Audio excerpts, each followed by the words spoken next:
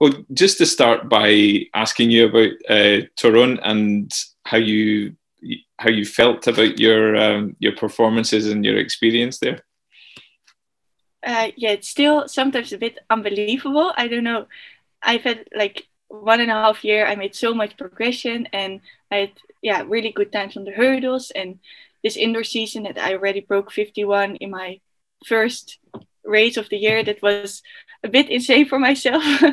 And yeah, Toruń was really for myself to prove that I could also do it in a tournament, because I set fast times the whole time, and I know that I normally could if I run multiple races, but still I couldn't show it in a tournament because there weren't any tournaments. So it was really nice that it turned out the way I wanted to, and I could really show in the final that I could still do what I normally do, even if it's a championship, if I do races, or in the 4x4 3 races, because the 400 was really, it was insane for me to really win it. But I knew I had to keep my focus for the 4x4, because I wanted to not really party, because you can't, but you're super happy, but okay, I have one more race and we knew we could win it. So I really had to keep my focus. So after the 4x4, then I really felt all the emotions, I think, from the season, and you're together with your friends, really enjoying that moment, and also the boys. So I loved it. Yeah, well, that's the thing. You weren't just concentrating on getting one thing right. You had a very, very busy weekend. I mean, how much were you able to learn from that experience? I think a lot, because in Doha I had my 400 hurdles and then my 4x4, and I ran then the Olympic standard in the heats, and I was not there anymore with my head. I was so tired and I was so happy, and my semis weren't good and my 4x4 was okay, but I really learned there, like, next time I have to step up my game to still be good at the 4x4, like, mentally. So that was really a challenge for me to do, like, how am I going to do it? And I just talked with Lea Sprunger. I train with her, and she has done a lot of championships already, and talked with her, like, how do you do it? And what can I learn from your experience? Because I don't have them really. And also with Laurent, I talked about it, like, how we're going to do it. And we really just said, okay, you focus on the 400 meter, and the moment that you cross the finish line, you switch to the 4x4. So that's really what I did, and that really worked. So I really learned for the Olympics this year that I just have to focus on my own event, and then the moment I'm done with my own event, I switch my mind to 4x4, and it worked. So that was really good to have that experience. So are you surprising yourself with how quickly you're making progress, but also the sort of the level that you've already reached? Yes, a lot. I mean, last year I did a good indoor season with 52.4. I was really happy, and I was hoping, okay, maybe I can go to outdoors. And then COVID came in between, but we really trained hard during that time. We did a lot of endurance because we couldn't go on the track, but we trained really hard. But you had no idea on what level you were, because there was no track, there weren't hurdles, there was nothing you could do. And then we had some, like, test competitions here at Papendal, and I saw already then, when we got back on the track, that my times were way better than indoors. But of course, indoor outdoor is a difference, so I didn't really know how fast it was. And then I ran 51.1 on the flat, and then 54.5 with a mistake. So, and then 53 on the hurdles, and that was really, like, after the 51, I got a bit used to it, because you were like, okay, so this is my level now. But before that, it was really, I think if I would have run 51.7 that day, I would be the same happy as I was with 51.1, because I couldn't really realize it. And now that this indoor season, we were really like, okay, I've had now one great year with so much progression. I shouldn't just think that I can have another year like that. But so far it's looking like it. So that was really weird for me, because I really was like, okay, I'm going to make sure I keep this level and focus on my hurdle technique a bit, and just do all the things better that I didn't do better. Well, that could be better last year. And then that I made already so much progression indoors, it's a bit unbelievable. I bet you can't wait for the outdoor season now to start hurdling and to see what's coming next. Yes, I love the hurdles. I love 400 meter indoor also a lot, I should say, but hurdles is what I like the most. And I'm just curious about for example, my steps, how I'm gonna keep them the last part because that's now stronger, and yeah, just how I'm gonna go between the hurdles because I have some more speed now. So I'm really excited to go back to hurdle training and to really go back to the hurdles outdoor. Yeah, yeah. And you mentioned Laurent and Leah there. How is that training setup working for you? It's obviously working very well in lots of ways. Do you feel at home there? Yeah, it's really. I think it's a perfect setup for me almost because I trained with Bram Peters. And then together with him, I went to Laurent a bit. So he's now the assistant of Laurent, but he knows me already really well because I trained with him since I was 15. Yeah. And now so they work together really good and they are critical to each other, but really like in a good way. They just help each other to a higher level, I think.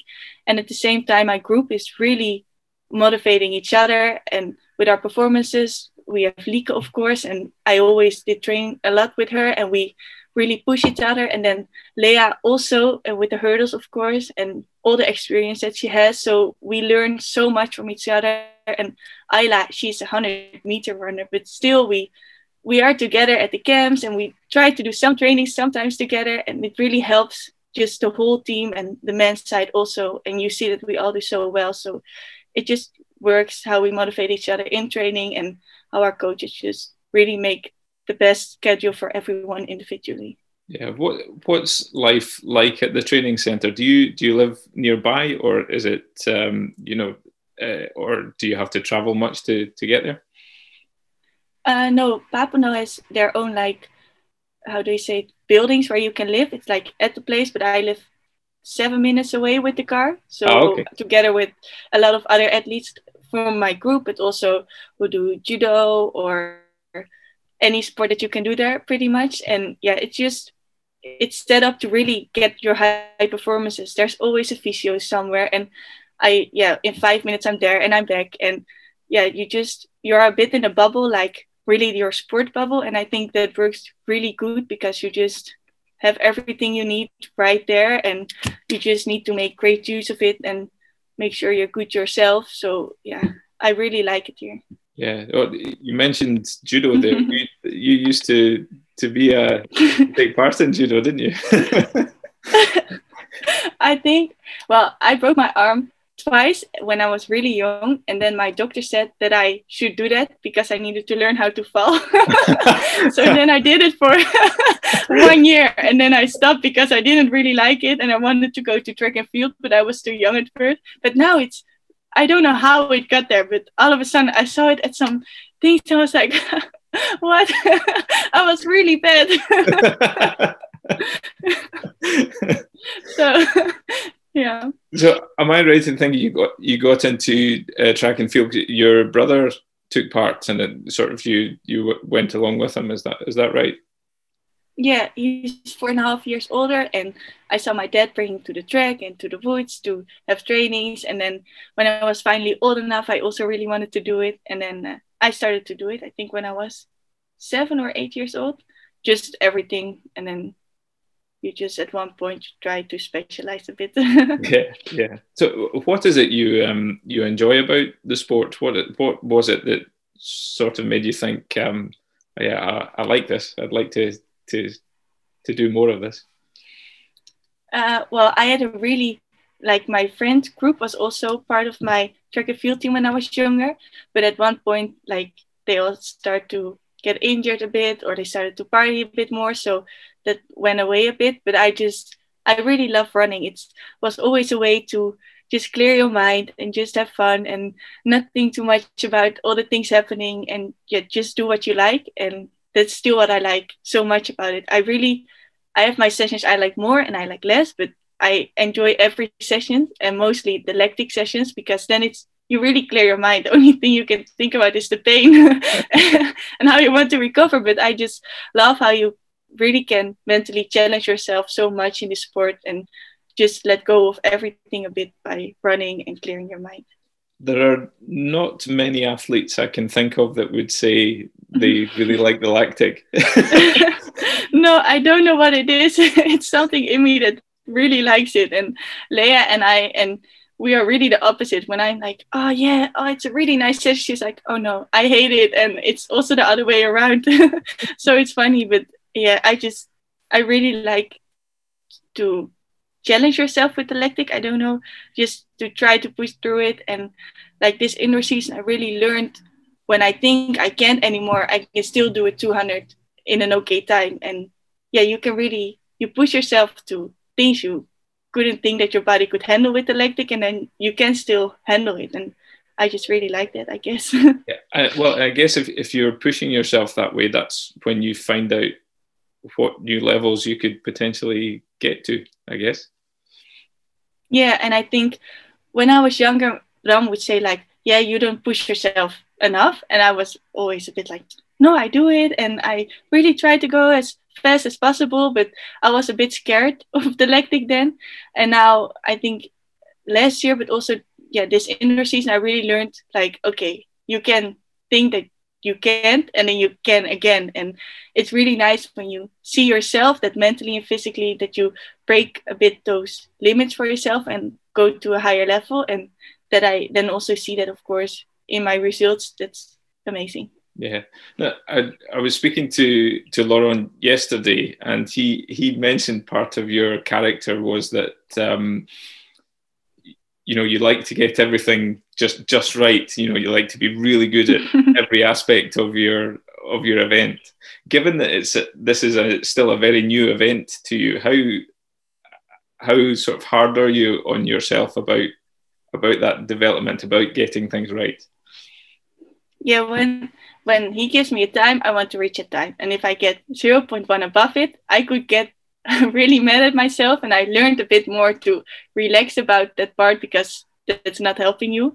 But yeah, always when I see my hurdle technique and then I see some other hurdlers, I'm like, okay, I really need to get that technique better. And yeah, I never really feel fast, because endurance is more my thing than the speed. And but at the same time, I can also see that I already made, especially in the speed, a lot of progression. And I just, with my long legs, I need to accept that I won't ever look fast. But yeah, I'm hard on myself, but I also learned a bit more to be happy with all the progress I make. And then, of course, you enjoy it, and then you go like, and now I want it even better. But I learned a bit more to enjoy it. Like I enjoy it a lot, but to be not too hard on myself, and first enjoy that I made it, and then think about, and now I want it better like this. Yeah, because, well, I guess if you were to even go back sort of 2 years and then look at where you are now, there's a lot of credit you could be giving yourself. Yeah, it's really like in the final, I think, from Toruń, I did my first 200 meter in 23:9 or something. Yeah, if you would have told me that 2 years ago and tell me that I could even finish the race, I would have just left. So I really enjoy all these moments. And that's also what makes me, I think, good in races, when I really enjoy the moments and don't get too nervous and just focus on what I do and know that I'm fit. I'm usually at my best. So it's nice that is really how it works for me. Yeah. What do you like to do away from athletics or away from the track? Are there any other sort of hobbies you like to do, or is it, you know, do you read a lot? Do you listen to a lot of music? I do study also a little bit. Now a bit less when I'm in my season, but I do try to study because I really like to learn new stuff, and I really like my study also. And I know I need it for after my career, because sport isn't forever. And well, it can't really with Corona, but normally I meet up a lot with friends to drink some coffee somewhere or anything like that. I really like to do that and just watch a bit of Netflix. And I have all these books that I write in, but that's also a bit training related, but just about everything. Not like a diary, but more like my training times or what went well or these kind of things. So that's mostly what I do, or my family, of course. Yeah. It's a bit different now. What are you studying? What do you like to study? Communication sciences I study right now. And yeah, I just really like, it's really broad, so you really learn a lot of different things, and that's what I like a lot about the study. But it's also a lot of group work, so it's a bit hard sometimes to combine. And are there any favorite shows you have on Netflix? Anything that you like to watch? Well, Gossip Girl is my favorite show, but they just put it off on Netflix. So, but yeah, I just watch all the new ones normally, and not too scary stuff. Just a bit to watch and not think too much. Yeah, and well, the past sort of couple of weeks must give you a huge amount of confidence for the season ahead. Yeah, it really did, especially now in the tournament that I also proved it, and just that you really know you're on the right track for the outer season. Yeah, I mean, how much are you looking forward to coming up against people like Sydney McLaughlin or Dalila Mohammed? There's a lot of exciting hurdlers out there. I mean, it could be a great season for you. Yeah, it's really nice that I'm now at the level that I can compete against the best out of the world, and you see the work you still have to do to beat them. So yeah, I can't wait to really race against them. They are, yeah, especially in the US, they are great hurdlers, and yeah, it's really amazing that I can now run against them and see what they do and how I can improve more. Yeah, I can't wait to do that. Yeah, and the Olympics, it doesn't get any bigger than that. Are you allowing yourself to sort of cast your mind forward towards it just now, or are you someone who takes things sort of week by week? I take things a bit week by week, and well, of course, the Olympics is the big thing for this year, so you're always focused on it. And now my focus was a bit off it, of course, with European indoors, because then you change your focus to that. And I had 1 week off really to also relax the mind and not think too much. But yeah, now first I still have the World Relays, which I'm also planning to do. Yeah. And then it's my full focus on the Olympics. But yeah, it's the whole year somewhere in your mind every day. And yeah, I'm just really excited to go there. But first, some more training and competitions, and when I feel that I'm really ready, then it's the nicest if you are at the Olympics. Yeah. And well, I guess now with success coming, you have sort of expectation that comes with that, or people expect you to do well. How good are you at dealing with that kind of pressure, and or are you someone that sort of is able to block it out? Oh, I think the connection was bad. Sorry. Really... Sorry. Is that a bit better? Is it a bit clearer? Yeah, it's now better. It was just, I don't know.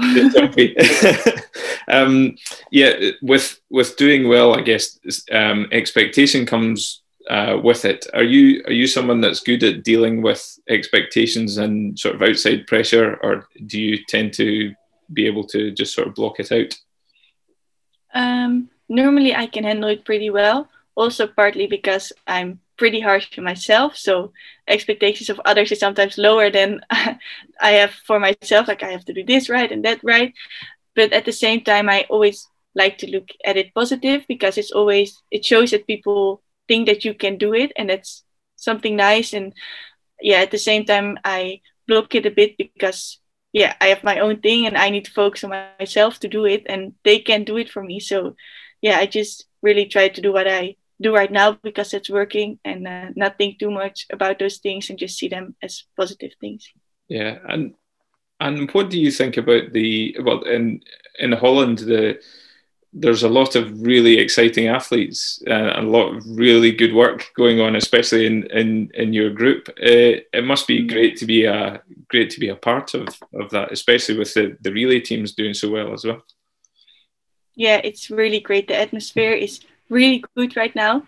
We're all motivated, and we're all just in training, helping each other, and also outside of training. And I think you can really see that our group is working as a team, because you see it in a 4x4 and in our individual races also, that we really learn from each other and we push each other in the training. And yeah, I think that's really something special that we have. It feels a bit sometimes like we are a big family who are just trying to help each other run faster. And yeah, that's really great to be in a team like that. Yeah. Well, that's great. Thank you very much for taking the time to talk no again. No problem. And I hope everything goes really well for your season when it gets underway. Will you be doing any of the Diamond Leagues, do you think, or? Yes, I think if there are hurdles, I will try Yeah. to get into them. Yeah, I guess, as you say, World Relays is the next big one. Yeah, exactly. So that's exciting.